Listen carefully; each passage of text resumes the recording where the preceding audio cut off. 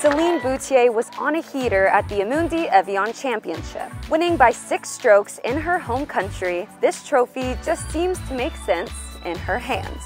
There's nothing quite like witnessing someone raise a major championship trophy while literally watching their country's flag come down from the sky.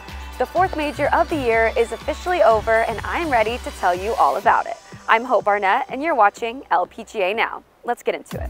Celine, let's just start off with the obvious. You just raised a trophy in your home country. How excited are you? What is going through your head?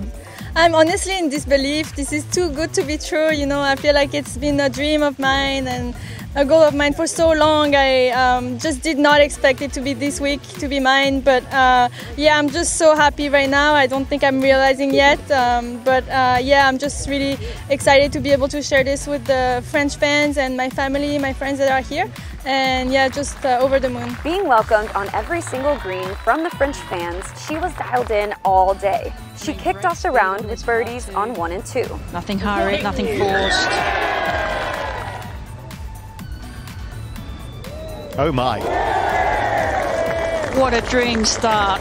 And you could have probably heard the crowd on 5 from Switzerland when this one went in.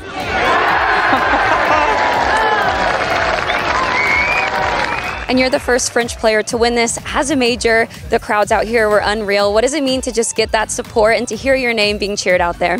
Yeah, it's been crazy. I actually didn't think that the French fans would be so passionate. It's really incredible to be able to have so many people come out and just cheering me on. I feel like it was definitely, heartwarming to see that much support, and it definitely helped me to be able to get the win today.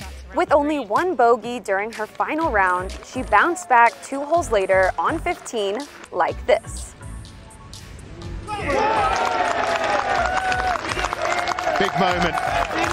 Understandably so. This is a tournament that has always been at the top of her list. Honestly, very proud of the way I handled the pressure. I feel like it's definitely not easy to be able to win a major, but to win at home is also another level of difficult. And I feel like I really handled the nerves really well this week, and very proud of the way I handled my emotions. But it was the moment on 18 that I think Celine will remember for the rest of her life. How sweet this win is. Historic. It's a major championship in France for Celine Boutier.